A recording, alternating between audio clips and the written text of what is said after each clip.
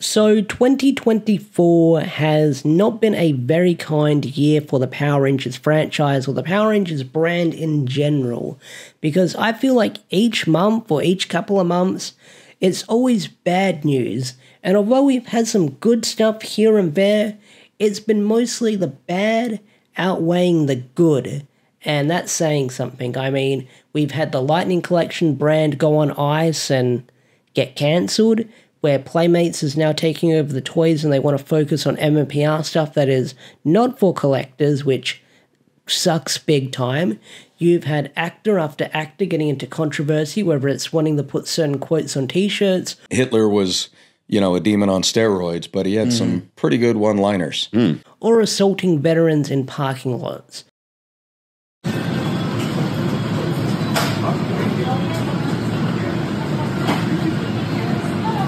Not only that, a bunch of other actors have had controversy surrounding them due to stuff getting digged up. So that's not a good look for certain Power Ranger actors here and there. You've also had Hasbro auctioning off a lot of props and suits that they've had used on the show for the past 30 years. So they've been sold off on auctions, and some suits have been used very recently, like in Cosmic Fury or Once and Always. So it kind of shows that Hasbro doesn't really care about those suits anymore, and who knows if we're ever going to see them again. Not only that, you had Netflix and Hasbro not come to a good conclusion or a good deal with what they want to do with this Power Rangers reboot, which led to Netflix dropping the Power Rangers reboot, and Hasbro is now shopping it around on other streaming platforms, because Hasbro wanted to focus on this MMPR Redux best of hits thing that they wanted to do. And the Power Rangers reboot has been in production hell for the longest time, since 2019. And I know there's been a lot of stuff that's plagued it, like the pandemic, you had the actors and writers strike, and not only that, there's been shifts in gears that have turned at Hasbro that has not worked in this reboot's favour. But now, another nail in the coffin has been hammered for this Power Rangers reboot, you could say, as recently Jenny Klein has removed references to Power Rangers from her website. Now, if you don't know who Jenny Klein is, Jenny Klein was set to be I believe the executive producer for the Power Rangers reboot TV series movie, whatever the heck they wanted to do with it. And Jenny had a pretty decent resume working on shows like The Witcher and Supernatural, Jessica Jones, I believe. So she had a pretty good resume on hand with her to work with Jonathan Entwistle. And now she's removed that from her website. I'll have a screenshot of it up here from Ranger Retro Center, where you can see what it used to look like, and here's what it looks like now. So she's kind of taken out the little blurb about her working on Power Rangers. Now, does that mean they're probably going to find someone else? Doubt it. Not at this point, because we probably would have had some kind of announcement by now if someone was coming to replace her, or we'll hear something later down the line. And Jonathan Entwistle, I feel like Jonathan Entwistle, fucking who knows what that guy is doing when it comes to the Power Rangers reboot, because every couple of years, every couple of months, he comes out of his cave and says, "Hey guys, I'm working on the Power Rangers reboot. Just letting you guys know that I'm still working on it so you guys can talk about it." And that's like the most we'll hear of it. And he's pretty much in the dark when it comes to stuff. I mean, he barely mentions it on his Instagram. I mean, right now, Jonathan Entwistle is working on that Karate Kid sequel reboot with Jackie Chan and the guy who plays Daniel. Shit, I forgot his name.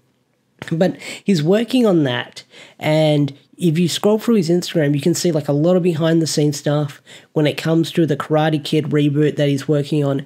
And if you scroll deep enough, you can see one little thing about Power Rangers, one little thing, and that was like from 200 plus weeks ago at this point, so almost a year ago when he actually made reference to it. And I feel like the last update we got from it was either that Instagram post that he made, or a story post that he made that kind of went under the radar, where he posted on Jason David Frank's birthday by saying that Tommy will be the center of everything when it comes to this reboot. And aside from that, we've heard absolutely nothing. Like I said, Jonathan Entwistle will come out of his cave, be like, Power Rangers, drops the mic and then leaves. So with Jenny Klein leaving the Power Rangers reboot, it makes me wonder, is there any hope for this Power Rangers reboot, and will we see it? Because like I said, this has been in production hell for the longest time. And you have to remember, Hasbro wanted the focus on this reboot. They tossed away 30 years of Power Rangers legacy for the TV show, for the original running TV show. 30 years of legacy just to do this reboot that has been struggling to get off the ground, struggling to make everything off it. I mean, production has ceased in New Zealand. They're no longer filming in New Zealand. A lot of people who worked on Power Rangers in New Zealand has moved on to do different things. A lot of people still think that Pookie's coming back. I don't think that Pookie's coming back, that's for sure. If you follow his Instagram stories or his Instagram posts, he's traveling all over the place. And people do ask him, going, Pookie, are you coming back to Power Rangers? And he's like, no. Pookie, do you watch Super Sentai? How would you adapt to Boom Boonja? And he's like, I don't watch it. So, yeah, there's that. But it sucks deeply to see this Power Rangers reboot have the nail in the coffin delivered to it. Maybe it can come out and be a zombie somehow. I'm not entirely sure. But I remember back like in 2020, 2019, when I had faith in Hasbro with the Power Rangers brand. I thought that the brand would be in good hands with Hasbro. I thought that Hasbro knew what they were doing. They showed a lot of promise with stuff like the Lightning Collection and like Beast Morphers and freaking Dino Fury and a little bit with Dino Fury Season 2 and maybe Cosmic Fury. But now, with everything going on, we have no idea what the future of Power Rangers is. Like, a lot of people say that Power Rangers is dead now. And I feel like it's not dead just yet. I mean, there are some things keeping it alive, like the fandom. We're keeping it alive. The comics are keeping it alive, even though, like, I know not a lot of people read the comics. But for people wanting new Power Rangers media out there, you're gonna have to read the comics. I know people want a TV show, and comics aren't for everyone. And not a lot of people like the comics. But we've got Power Rangers Prime coming out. There's Power Rangers relaunch, reboot. That looks very good, looks promising. I'm really excited to read it. Like, that's going to be like your only new form of Power Rangers media for the longest time until that comic comes to an end, because that's going to be an ongoing comic book series. And although people shit on Boom, and I've seen it more recently because of certain people saying certain things, I won't name names, but hey, if you saw their Facebook post, you probably saw my face on there. But, like, I know, like, not a lot of people are a fan of Boom. But I feel like Boom is the only one that is only going to be putting out new Power Rangers content. There are other things in the works, like novels and stuff, but that's Mighty Morphin focused. And when you say Mighty Morphin focused, people go, ah. So there's that. But, like, with Jenny leaving this reboot, it kind of shows that Hasbro has no idea what they want to do with this reboot. It shows that they're scared to do something with the Power Rangers brand, and that's why they're sort of shopping it around. When people said they want, like, Saban or Disney to buy it back, I would kind of laugh at that comment because, you know, I thought Hasbro was killing it at the time with, like, the Lightning Collection and certain things they did in the show. But is Saban going to come back and buy the brand again? Is he going to do like a 2.0, 3.0, buy the brand back again and be like, who hurt you? Who hurt you, my baby? I will never let you go again. And then we'll see what happens after that. But I know like a lot of people shop around with who they want to see buy the Power Rangers brand. People say Disney because, you know, people say Disney because, you know, people have a lot of nostalgia for the Disney era, and the people say, like, Disney season was the GOAT. And, yeah, Disney era was cool. But it's not Disney that made that season good. It was the writers, the actors, and the talent involved that made those seasons good. And when you brought on people in the Neo Saban era, yeah, there was a couple of stinkers involved that thought, hey, let's just do word for word for Super Sentai or adapt it play by play. And then Megaforce, Super Megaforce. But like I said, the Hasbro era was looking very promising for Power Rangers, and it's crashed and burned pretty freaking hard. And I'm not going to be like the optimist and be like, things could pick up, things could get better, just you wait, Hasbro is cooking.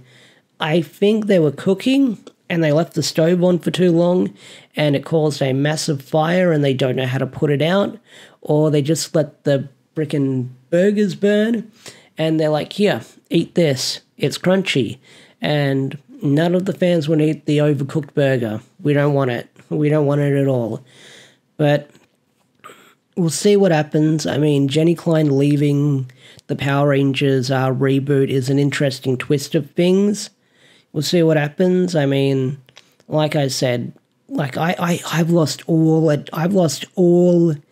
like motivation for this reboot. Like, you never see me cover it. Like, even when we get scraps, I barely have the motivation to cover it and get all hyped about it because I'm like, we'll see what happens. But the comics is where I'm at right now when it comes to covering Power Rangers content. Not only that, focusing on legacy stuff, like doing people like the form stuff that I put out for like every Green Ranger or every Mighty Morphin Green Ranger or every form that Jason had. A lot of people want to see more of that stuff. A lot of people want to see me bring back Whatever Happened To series, which is something I want to focus into a lot, but with like working 5 days a week, I don't have time to work on it. Like, if I get an idea, I get an idea, but I am going to focus on comic reviews. I am going to try and bring back all, like, form stuff and maybe comparing certain things to the Sentai here and there. But when it comes to the reboot, I'm fucking done. I'll cover it when we get breadcrumbs when it comes to news, but when it comes to the reboot in general, I'm just over it. I can't get hyped for this reboot. If we see something of it, we see something of it, but this is in production hell, and I think it's going to stay in production hell for a while. If we see anything next year in 2025, I'll be surprised, but I won't be hyped. Like, I won't be like, I knew it, guys, it could bounce back from this. I don't think it could bounce back from this. And if Entwistle leaves, then it's over. It's over. This is going in the garbage can. Hasbro tried. They had 4 to 5 years to cook, and they couldn't cook. So there's that.